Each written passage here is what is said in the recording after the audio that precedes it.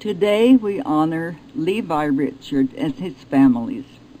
In the early days, if one citizen of Utah, conversing with another, had referred to Dr. Richards, he would probably have been asked which one he meant, Dr. Willard, Dr. Phineas, or Dr. Levi Richards, brothers and residents of Salt Lake City. Levi Richards was the fourth son and ninth child of Joseph Richards and Rhoda Howe, and was born at Hopkinton, Middlesex County, Massachusetts, April 14, 1799. Levi, in his youth, was brought up as a farmer, though he had a natural genius for the mechanical arts, and at the age of 18 he obtained a situation that tended to improve and develop his ability in that direction. For 15 years or more he devoted his energies to various mechanical pursuits and to the study of scientific works treating of those branches in which he was most interested. In his early manhood he was also devoted to music, which was somewhat singular from the fact that as a boy he manifested scarcely a common aptitude for that art. He could scarcely whistle a tune. When about 14, however, a strain of the old familiar air Yankee Doodle came to him, and after this he attended singing school, and by diligent study and practice acquired some proficiency in singing, though he inclined more to instrumental music, and learned to play on several instruments. His favorite, a clarinet, is still preserved in his family. Also his commission as a musician of the band of music attached to the 2nd Brigade and 9th Division of the Militia of Massachusetts, given at Dalton, July 4, 1817. But while pursuing these special studies, he did not neglect to lay a solid foundation of the ordinary branches of education. He qualified himself as a school teacher, and when 19 years of age received a certificate from the school committee at Richmond, Berkshire County, Massachusetts, to the effect that he was a qualified instructor in the sciences, commonly taught in the district schools, and bore an unblemished moral character. Much sickness in his father's family induced him to give attention to the use of botanical medicines, and he became a skillful and successful physician of the Botanical or Thomsonian School. It was in the year 1835 that he first became interested in Mormonism through reading the Book of Mormon, which made a profound impression upon him. In November of 1836, he with his younger brother Willard left their business and traveled to Kirtland, Ohio, there to investigate for themselves the new and strange religion. They became acquainted with the prophet Joseph Smith, and being convinced of the truth of his teachings, were soon initiated into the church by baptism 31 December 1836 with his brother Willard in the Chagrin River, Kirtland, Ohio. Having taken up his residence at Kirtland, Dr. Richards thought to relinquish the practice of medicine and devote himself to the work of the ministry, but being called upon by sick friends to prescribe for them, he did so with such success that solicitations increased and a general practice ensued. Among his patrons were the leaders, Joseph and Hiram Smith. The prophet, in his personal history, under date of June 14, 1837, writes, "I continued to grow worse and worse until my sufferings were excruciating. And although in the midst of it all I felt to rejoice in the salvation of Israel's God, yet I found it expedient to call to my existence those means which a kind providence had provided for the restoration of the sick, in connection with the ordinances, and Dr. Levi Richards, at my request, administered to me herbs and mild food, and nursed me with all tenderness and attention, and my heavenly Father blessed his administrations to the easing and comforting of my system, for I began to amend in a short time, and in a few days was able to resume my usual labors. Thus pressed into service in his professional capacity, Levi devoted much time and attention to caring for the sick and comforting the afflicted among the people around him. He shared in the privations and persecutions of that period, and faithfully fulfilled many important trusts placed upon him by the prophet and other church authorities. He left Kirtland in the company with his cousin Brigham Young on December 22, 1837. Levi traveled with Brigham to far west and was in Missouri during the mob troubles that followed, culminating in the exodus of the saints to Illinois. In the history of Joseph Smith, under date of April 18, 1839, says, "When the saints commenced removing from far west, they shipped as many families and goods as possible at Richmond to go down the Missouri River to Quincy, Illinois. This mission was in charge of elders Levi Richards and Reuben Hedlock, who were appointed by the committee. The name of Levi Richards also appears in the list of those who donated property to assist the poor among the saints out of Missouri. He continued to reside at Quincy during the year 1839, suffering much from fever and ague, common diseases in that part. Sick for 7 weeks, he was reduced almost to a skeleton. When able to be around, his time was occupied in attendance upon the sick. In a letter to his brother Willard in England, dated at Quincy September 22, 1839, he speaks of the trying scenes through which he had passed, and adds, "Persecution has been almost constant companion of the church since you left, as I can witness. It truly seems that the judgment has begun at the house of God." In the year 1840, Levi was called on a mission to England.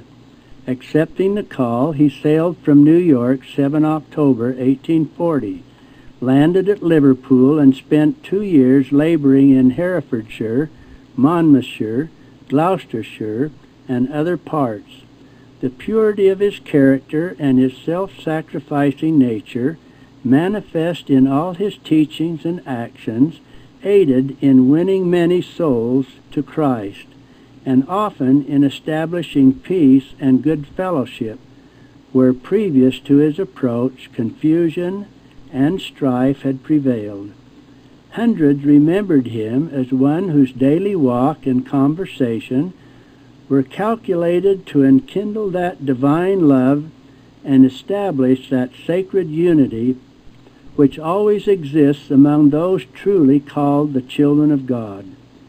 He returned by way of New Orleans to Nauvoo 12 April 1843, bringing with him about 180 emigrants from Europe. At Nauvoo, Levi held various offices of public trust. He was a member of the city council, elected to take the place of Brigham Young during the latter's absence in the spring and summer of 1844. In that capacity, he voted for the abatement of the Nauvoo expositor, having previously spoken in favor of such a step, and was one of those arrested, tried, and acquitted for that official action. In the Nauvoo Legion, he was first lieutenant of a company of infantry, of which Lorenzo Snow was captain. He was subsequently elected Surgeon General of the Legion. The prophet's confidence in him as a physician as well as a man continued, one evidence of which is the following compliment paid him in Joseph's Journal, April 19, 1843. "I will say that that man," pointing to Levi Richards, "is the best physician I have ever been acquainted with." Firm as the hills was an allusion made to him by Heber C. Kimball in a letter to Willard Richards, while the latter was in Europe. Among the saints who emigrated from England to Illinois was Miss Sarah Griffith, a very estimable lady of scholastic attainments and deep religious fervor. An attachment sprung up between her and Levi, which resulted in their marriage at Nauvoo, Christmas Day, 1843, President Brigham Young performing the ceremony. Levi and his family were with the saints in the long and tedious journey from Nauvoo to winter quarters. There he spent 2 years actively and variously employed. Then came another call to England, and as this second mission was to be for 5 years, he was advised to take his wife Sarah with him. Their 3-year-old son, a delicate child, they were counseled to send to the Rocky Mountains with his Uncle Willard and Aunt Rhoda. The latter, his father's eldest and unmarried sister, noted for her kindness, industry, and skill with the domestic arts. President Young promised them that the little one would live and thrive if taken to the mountains, but could give them no assurance that he would survive a voyage across the ocean. It was a severe trial of the fond parents to leave their only child, but they made the sacrifice, and on July 3rd, 1848, simultaneously with the evacuation of winter quarters by the main body of the saints, crossed the ferry into Iowa, and on the 8th of August started for England, traveling by ox team as far as Keokuk, which they took the steamer down the Mississippi River. The Millennial Star on December 15th announced their safe arrival at Liverpool. They were absent for over 5 years, during which time Levi, as one of the presidency of the British mission, traveled extensively, preaching and administering in the ordinances of the gospel. They sailed for America on the ship Cambria, April 30th, 1853. Landing at Boston, May 13, 1853, Levi and Sarah, after visiting relatives in Massachusetts, continued on to Utah, where they arrived September 1853. The meeting with their little son, now over 8 years old, was very affecting. He had outgrown nearly all recollections of them, but soon learned to know and love them devotedly. Levi settled at Salt Lake City, where he spent the remainder of his life, excepting a few months passed at Provo during the move in 1858. He had borne the office of high priest since the days of Kirtland, where soon after his baptism, December 31, 1836, in the early part of 1837, he had been ordained to that office. His certificate of membership in the quorum, dated December 10, 1837, was signed by the president of the High Priest Quorum, Don Carlos Smith, brother of the prophet. In the year 1873, he was ordained a patriarch. He did not engage again in the active practice of his profession, but freely gave advice to his friends who came to him for consultation. In the early part of his residence here, he was a member of the Standing Board of Examination of Physicians of Salt Lake City. His health and strength had been much impaired in previous years by waiting on the sick and by other hardships endured. He now gave his attention more to agricultural and mechanical pursuits, preferring the inventive and experimental and the introduction and testing of new and promising fruits, vegetables, and other plants. Also the improvement of those already in use. He was equally interested and active in every improvement, especially those of a hygienic nature. While leading a quiet life, he never lost interest in public affairs, especially those pertaining to the educational and spiritual progress of the community. As far back as 1855, he was made an honorary member of the Typographical Association, and in 1873 became an honorary member of the 20th Ward Institute. As early as August 25, 1856, he was a charter member of the Deseret Agricultural and Manufacturing Society, of which Bishop Edward Hunter was then president. At the territorial fairs held under its auspices, he served upon important committees such as fruits, flowers, medicinal plants, etc. He fell asleep in the 78th year of his age, his death a peaceful and quiet change taking place at his home in the midst of his family Sunday morning, June 18, 1876. The speakers at the funeral were John Taylor, Wilford Woodruff, Franklin D. Richards, Joseph Young, and Lorenzo D. Young. President Brigham Young was in southern Utah at the time. All testified to the worth and integrity of the deceased, referring also to his modest, unassuming life, his firmness and courage, his charitable and peacemaking disposition, along which lines his career had been remarkable. His wife Sarah survived him 16 years, passing away June 7, 1892, and on September 16, 1894, his wife Persa also entered into rest. Helen Richards Gardner, a great-granddaughter, adds the following about the life of Levi. Levi was a quiet, unassuming man, not so powerful in speech, nor so demanding as his brother Willard, but of a thoughtful and conscientious nature. In build he was thin, while Willard was rather stout.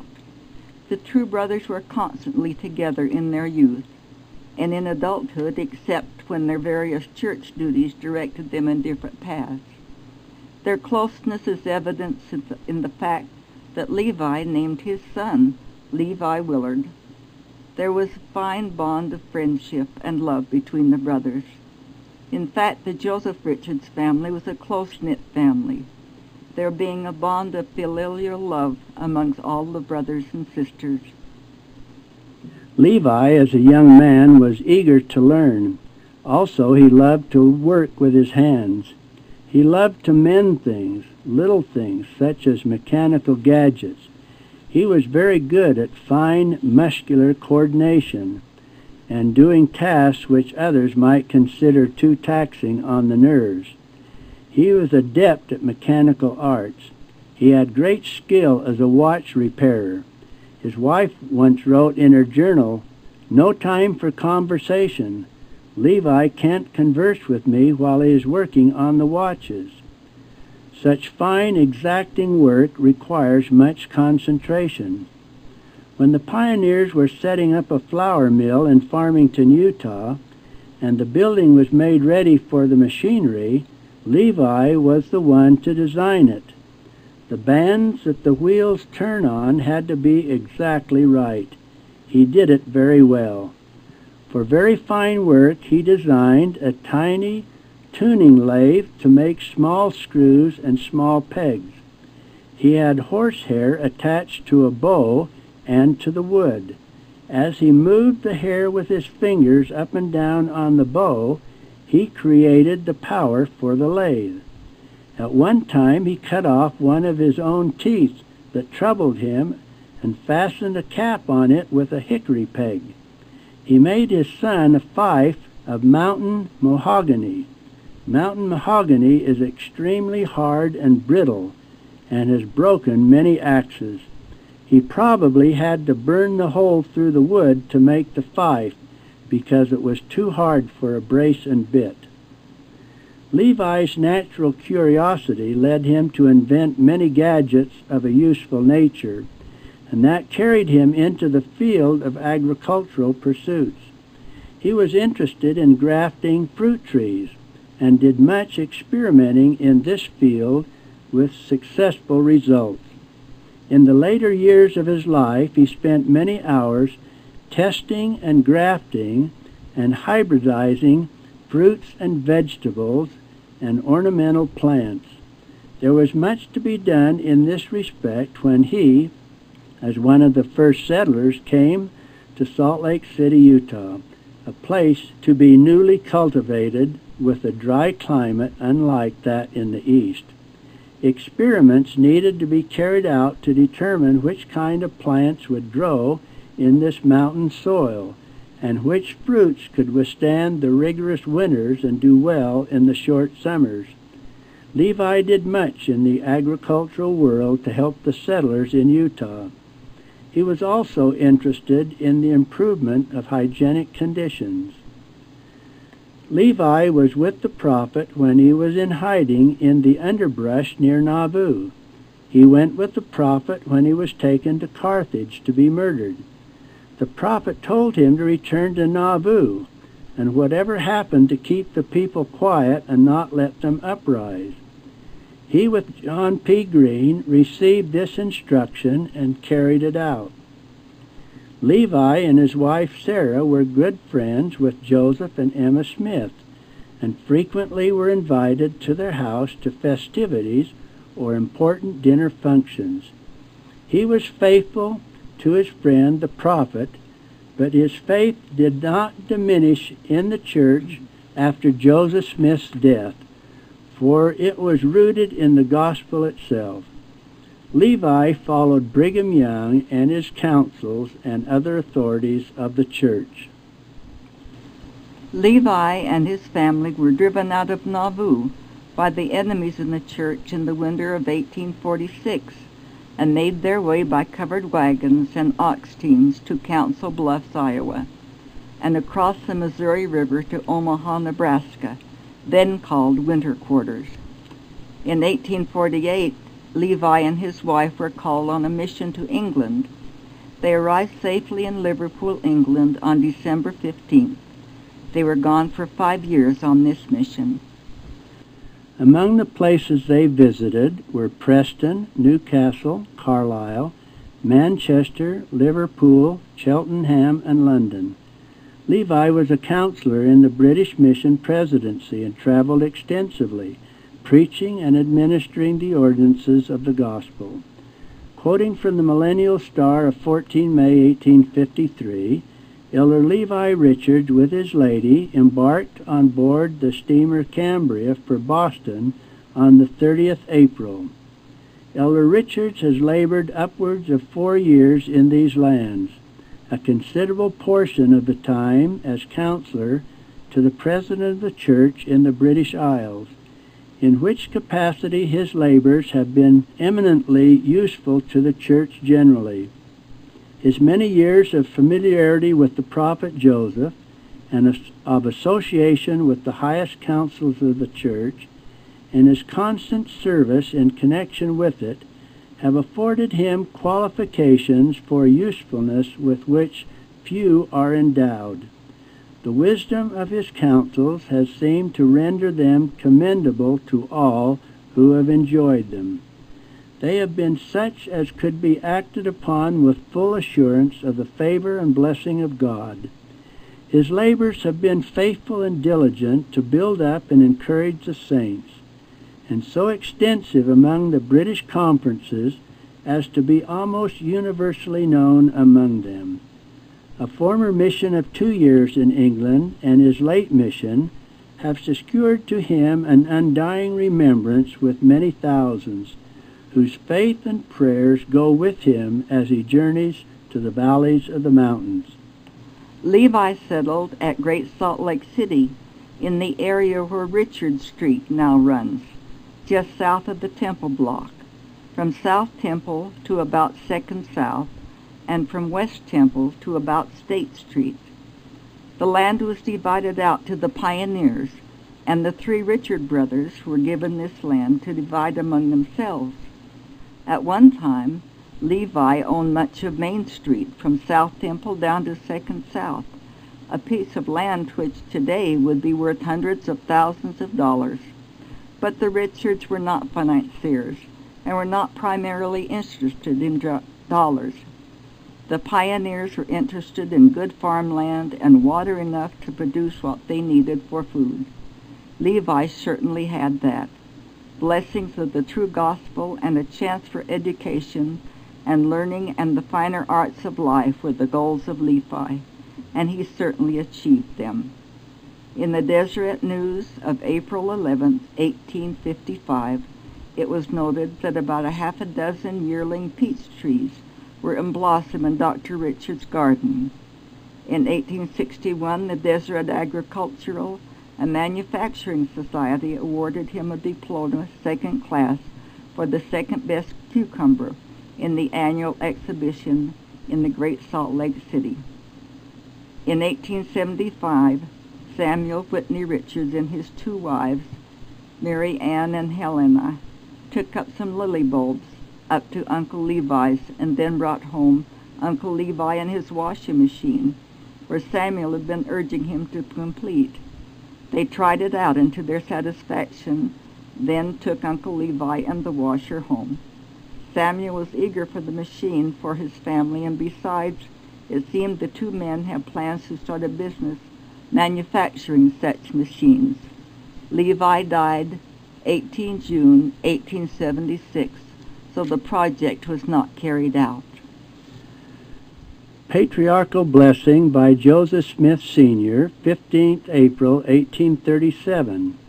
At a blessing meeting held in the Lord's house in Kirtland, this the 15th day of April, A.D. 1837, Joseph Smith Sr., the Patriarch of the Church, being present and holding the meeting, a patriarchal blessing was conferred on the head of Levi Richards. Brother Richards, by the authority of the holy priesthood and in the name of Jesus Christ, I lay my hands on thy head and confer on thee a father's blessing, a blessing which shall reach thy posterity. They shall see thy name recorded in a book of records. Thou standest to me as an orphan. Thou hast no father authorized to bless thee. I bless thee with blessings of Abraham, Isaac, and Jacob, which contain the blessings of heaven and earth. Thou mayest have the priesthood, mayest have faith and a certain knowledge of the Son of God. Thou shalt have knowledge to make thee wise unto salvation, being filled with the Spirit of God. I pray God to bless thee, that thou mayest comprehend all things, comprehend the wisdom of this generation, comprehend the mysteries of the kingdom of God, and the part thou must take. Thou must comprehend the nature and design of all the things around thee. Thou must lay hold on the powers of the Holy Ghost, and be a mighty man of God. Thou art a chosen vessel of God. He has seen thee from eternity. Yea, thou art a chosen vessel to do the work and will of thy Redeemer. God has known thy lineage and thy blood. Thou art of the house of Abraham through the loins of Joseph and Ephraim. Thou shalt have power over diseases. Thou shalt have great knowledge of herbs, shall be a mighty physician. In the name of Jesus Christ I seal on thy head, by the powers of the priesthood, I seal thee up to eternal life. Amen and amen. Levi Richards and Sarah Griffith were the parents of one child. Levi Willard Richards was born June 12, 1845 at Nauvoo, Hancock County, Illinois, and was married June 16, 1873 in the Salt Lake Endowment House to Louisa Lula Green. She bore him 7 children. Louisa died Friday, September 8, 1944, aged 95, at Salt Lake City, and was buried Monday, September 11th, in the Salt Lake City Cemetery. Levi Willard Richards was married June 16, 1884, in the Endowment House to Persis Louisa Young. She bore him 1 child. Persis died Saturday, November 25, 1944, age 80, in Salt Lake City, and was buried Tuesday, November 28th, in the Salt Lake City Cemetery. Levi Willard Richards died Monday, March 30th, 1914, age 68, at Salt Lake City, and was buried Friday, April 3rd in the Salt Lake City Cemetery. Total known posterity of Levi Richards as of 1993. 1 child, 8 grandchildren, 20 great-grandchildren, 64 second great-grandchildren, 107 third great-grandchildren, 10 fourth great-grandchildren, for a total posterity of 210, with 87 total spouses of children, grandchildren, etc. The total posterity, including spouses, is 297. As descendants of these fine and faithful people, let us remember their strong, wonderful qualities and try to make our lives to make them proud of us.